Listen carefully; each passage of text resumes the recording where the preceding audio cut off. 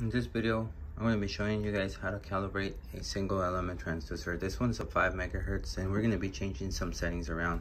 So I'm going to be using a cal block that is carbon steel. So one of the first steps is to get the velocity in place. Should be somewhere around there, 23, 30. And then I'm gonna be calibrating it peak to peak, and I'm gonna be using echo to echo, so I'm gonna turn on my tracker on. You can see I have my first gate on peak, second gate on peak as well. Next step is going to change the pulsar. I'm gonna make sure it's a 5 megahertz because the transducer is a 5 megahertz. So all of this looks okay, energy damp.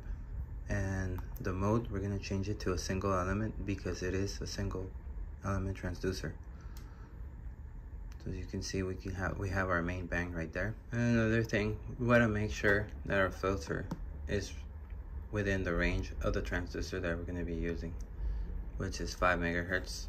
In this case, we have a filter of 1.5 to 0.85, so we should be good.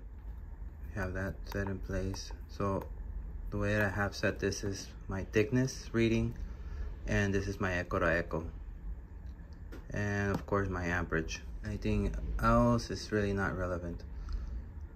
So our first step will be hitting this back button here, and we brings us back to this screen.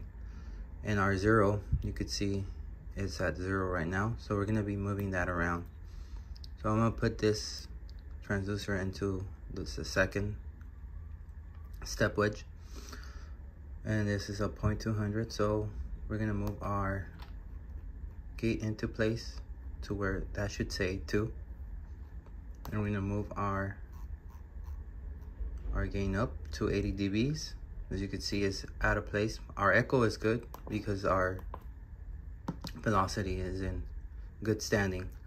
So what we have to do is change our 0 to make it to where this will be 0.200. So all I'm doing is adjusting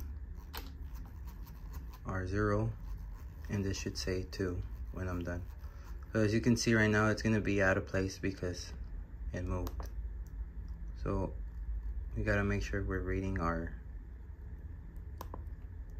actual thickness right there, our actual peak.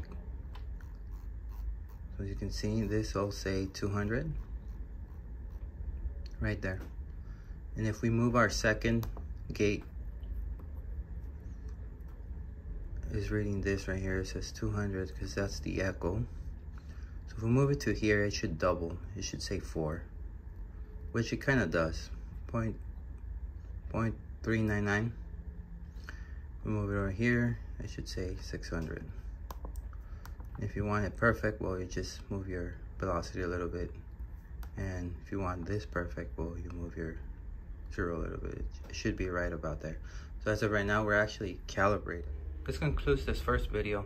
On the next video, I'll be showing you guys how to calibrate using a single element with a standoff. All the settings will be the same, so please tune in.